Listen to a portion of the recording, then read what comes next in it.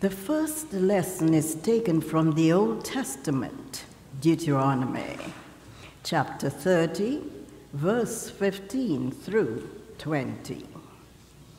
See, I have set before you today life and prosperity, death and adversity. If you obey the commandments of the Lord your God that I am commanding you today, by loving the Lord your God, walking in his ways and observing his commandments, decrees and ordinances, then you shall live and become numerous, and the Lord your God will bless you in the land that you are entering to possess. But if your heart turns away and do not hear, but are led astray to bow down to other gods and serve them, I declare to you today that you shall perish. You shall not live long in the land that you are crossing. In the land that you are crossing the Jordan to enter and possess. I call heaven and earth to witness against you today, that I have set before you life and death, blessings and curses. Choose life so that you and your descendants may live, loving the Lord your God, obeying him and holding fast to him.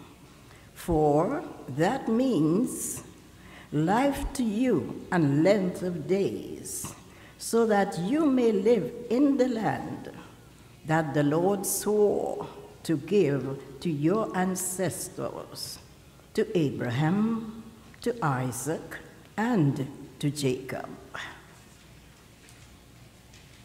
The word of the Lord.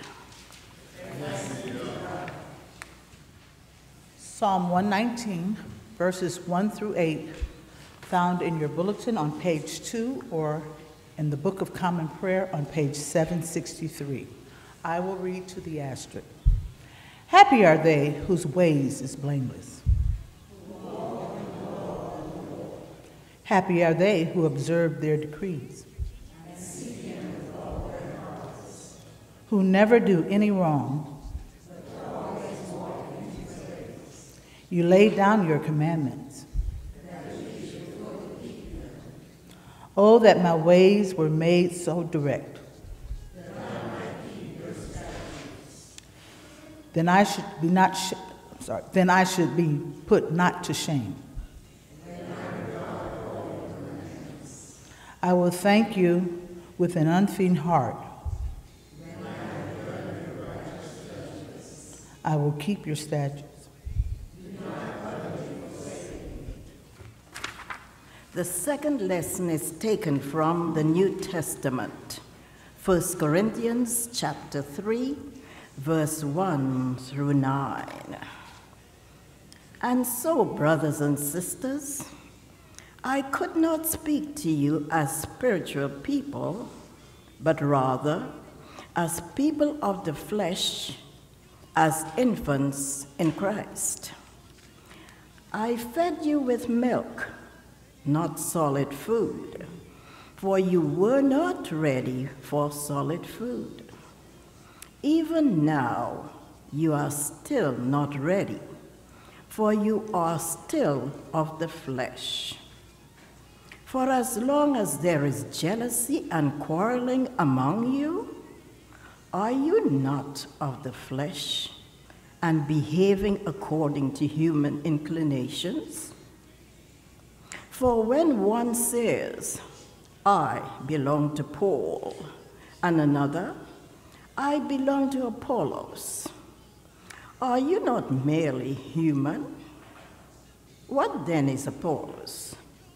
What is Paul?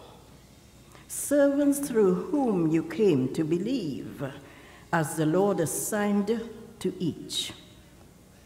I planted, Apollos watered, but God gave the growth. So neither the one who plants nor the one who waters is anything, but only God who gives the growth.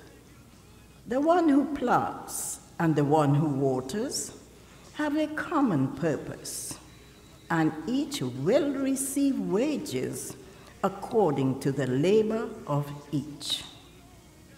For we are God's servants working together.